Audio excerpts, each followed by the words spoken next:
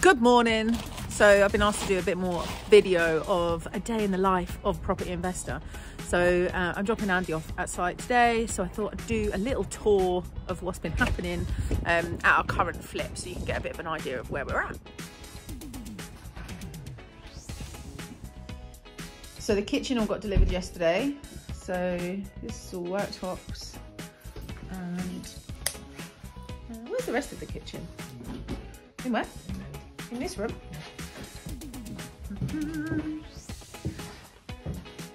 Here's the rest of the kitchen. So this is a 2-bed terrace. We bought it as a 2-bed terrace. I don't need my hood down indoors. It's raining outside. We bought it as a 2-bed terrace. Say hi, Andy. Hi, Andy. Bought it as a 2-bed terrace in Northampton, and we paid 102,000 for this. We are gonna probably spend, actually we're coming in under budget at the moment, on time and under budget. This is never done, but touching all the wood in the world. And yes, we paid 102 for it. We had a budget of 50 to do it. Actually we're sitting at about 25 at the moment, probably go up to around 30 once we've finished everything with staging and all that sort of stuff.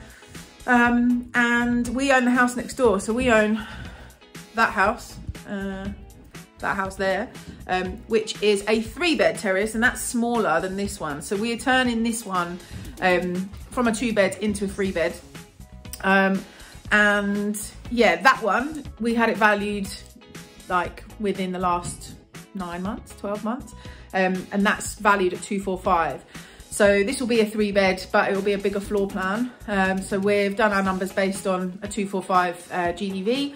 So we paid 102 for it. It should be worth 245, and we've spent, let's say with legals and stamp and all of that sort of stuff, it'll be around 40. But we've already had our stamp duty back on this one, which was 3 grand, or around 3 grand, because it needed so much work. This is the kitchen. Needed everything. There was a lot of damp, there was roof issues, all these sorts of things. So actually we were eligible for getting our stamp duty back. So that was quite good. I'm gonna go upstairs now. Hello, Chris. Hello. Plumbing today. There used to be walls here. And a radiator. And a radiator. There used to be a wall here. There used to be a bed, well, there was 2 bathrooms actually, weirdly. There was a bathroom here, and there was a bathroom here. And what we're gonna do is put a bathroom where Chris is the wall, and Andy, this is where the bathroom will be. And then back there will be the 3rd bedroom. When we get there. When they get there. That chimney breast came out, which is where the fireplace downstairs came from.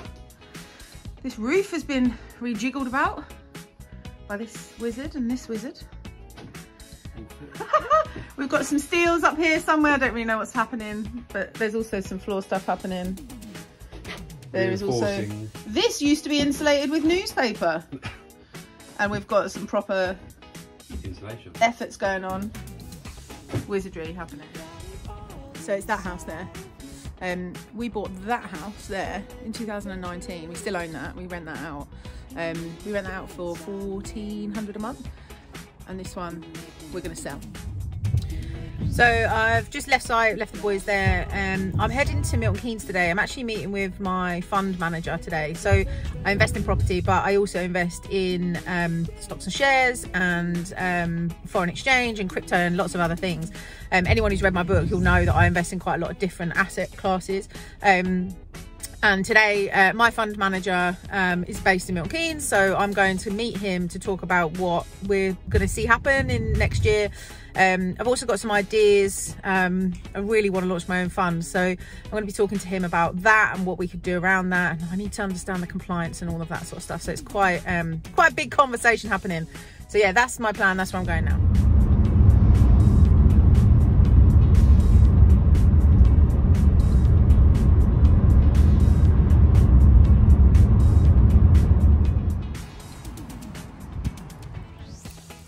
So meeting done this morning with the fund manager, which is really exciting because he's agreed to help me to launch the fund, which is mega for us. I'm really excited about it. And then on my way, on the road in the car. Had a really good consultancy call with a client who has got a portfolio that's failing at the moment and wanted some advice on just what their options are. Really, it's not really advice, more just talking through from a very unbiased perspective what they can do to maybe improve the performance of their portfolio. So that was a really interesting call. I've got some next actions to do with that. So yeah, that's been my morning today, 3rd of January today, and finally it stopped raining. Look, we've got some blue sky. Look at this. Happy about that. This afternoon I've got 2 consultancy calls. I'm just heading into the office now, and yeah.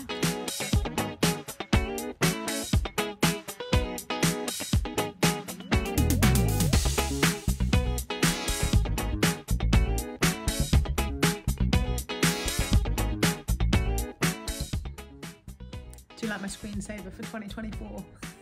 I've been on calls all afternoon and actually I just keep looking at this. I love it. This is going to be my mantra for the year. Nobody cares. Work harder. So it's like 2:30. I'm just walking in the rain. The rain needs to piss off. So our office is basically on this farm. The farmer lives in this beautiful house here. That way. It's lush, and our office is behind there. So while I've got a little break, I've got a little 20-minute break in my diary. Thought I'd get some steps in. I'm trying to do 10,000 steps a day. Hard when it's pissing with rain. So I've had 2 strategy calls. Amazing calls. Oh, I love these calls.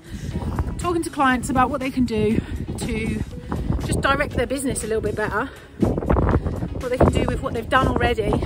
Both clients, as is so common in my world, in our training company anyway, both clients spent a lot of money on training, masterminds with other people, great theory, absolutely no fucking idea how to implement it, no clue what to actually do.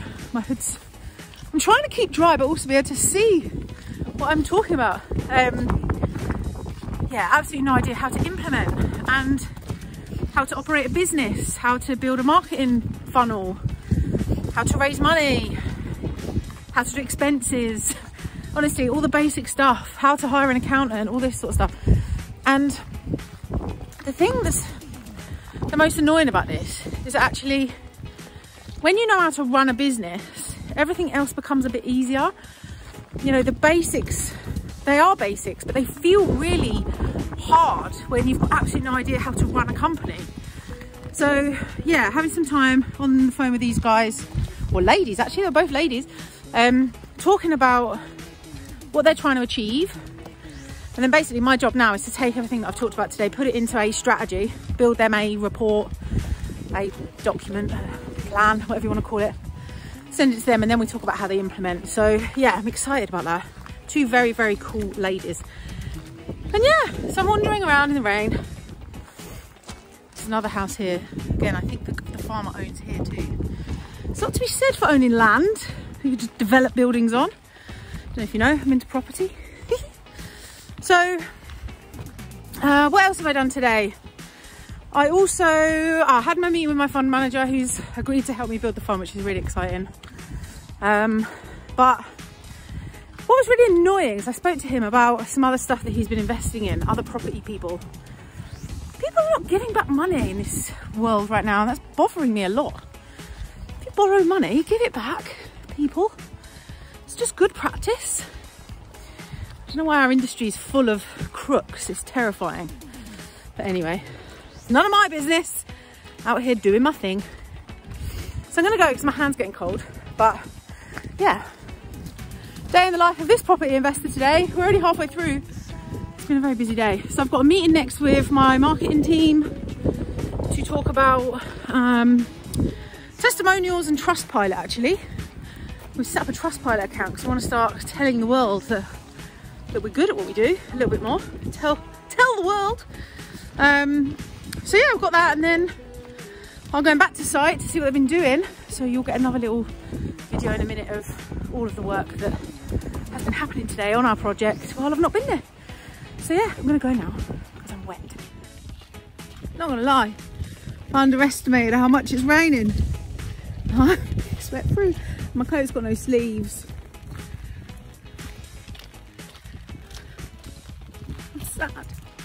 So it is 4:45 now, and I'm just picking Andy up from site, and we'll have a look at what's been happening today.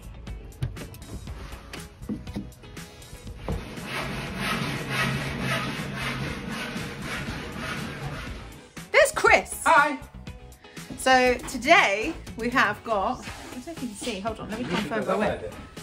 So we've got a wall here. This is really hard to do backwards. No. This, no. That way, there's a wall there. Worst YouTuber ever. There's a wall going there, that's the bathroom. Pipes, as you can see, going under the floor. What else has we got? Hold on, let me turn it around. Pipes. Rerouting of the pipes. Bath going here. Bath here. Towel rail going Towel rail there. There. On the wall. Mind the pipes on the Health floor. and safety, come on. Toilet going there. Vanity unit and sink over here. Yep. And doorway. Voila. And voila. And then this that I'm standing in right now, I will endeavour not to fall in the ground. Watch the pipes. Watch the pipes, Chris. Obviously there won't be a toilet there. There will be a double bedroom, effectively, which you will walk to via this walkway. Bath here. Walkway in. Double bedroom there. Nice big windows. Nice and light, which we like. Radiator going here, so we've got all clear walls for furniture. And they're doing it to Kistery on the radio today. Hooray. Hello, Andy. Hello. Look at this power tool.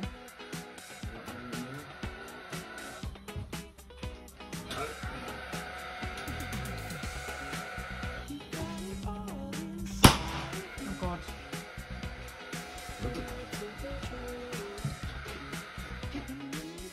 We've also finished ripping out the kitchen today. So all of this ready for plaster. The gross oven, the most gross oven in the whole world. Does anyone want it? Do you think if we put it on YouTube? Not YouTube, this is YouTube. Do you reckon if we put it on eBay? Gross. So yeah, it's almost ready for all the new things that we fitted. I'm sitting outside, just waiting for Andy to finish up.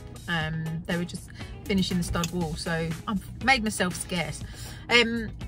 So it's 5:15 now, and the rest of my day basically is going to be heading home, getting some tea, and then I've got a session tonight with my the Cogito Wealth community. So Cogito Wealth is my training, education and mentoring company, and we have a community, we have a network of property entrepreneurs who we get together on a Wednesday evening online, and tonight we're doing a workshop on goal setting for 2024, which makes sense, right, because it's the beginning of the year.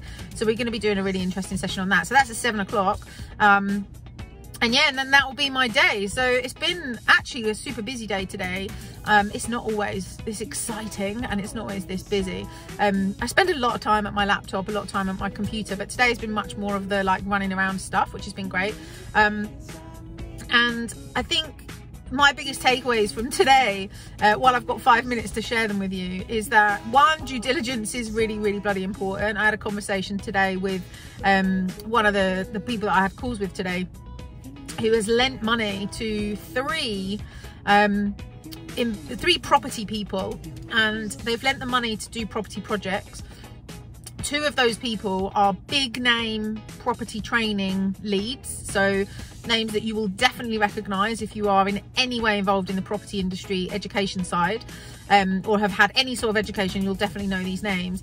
And he's invested money in their projects and they've defaulted on those loans, and that blows my mind. And really just a reminder that just because you're introduced to somebody by a friend, or just because they've got a big profile or whatever it is, don't always believe the hype. It's really important to do your due diligence on the project itself, on their track record of actually doing the sorts of things that you're investing in. So important. Make sure they're not over leveraged. You know what happens a lot, unfortunately, is people borrow way more money than they could ever afford to pay back if the shit hits the fan. So, you know, if you're borrowing £50,000 to do a project with a house that's worth 200,000, actually it's hard to lose in that situation. But what happens a lot of the time is where people are borrowing millions of pounds, all from lots of different people, and they're doing like one project that's got a single point of failure in it, and it just, when the market wiggles about, it doesn't end well. So, you know, don't be scared of doing projects with people. It's really important that you invest, right? I fully believe in investment. But do your due diligence, people, because just because somebody is a big name, just because, you know, they've got a brand and their marketing team's exceptional, doesn't mean they're all necessarily any good at actually delivering projects. So just remember that. Also, I think, I feel like I'm getting a cough. I'm not happy about it at all. Also, I think that in my mind, my ponderings today is that it's basically just the wettest place in the whole world, and I'm really upset that I don't live in Spain. These are my ponderings for today. Do your due diligence and buy a house abroad, Sarah. These are the things. So yeah, I mean, one of my goals this year is to buy a property in the sun somewhere. That's definitely something I'm working towards and have been for a while. It's probably on the cards this year, I would imagine, so we can be in the sunshine a little bit more. But yeah, I'm babbling now, so I'm gonna shut up, and I will catch you later. You got it all inside of you. And that's me. 8 o'clock, 1 minute past 8. Session done with the community, training delivered, 1-page business plan homework set. And that's me signing off for the night.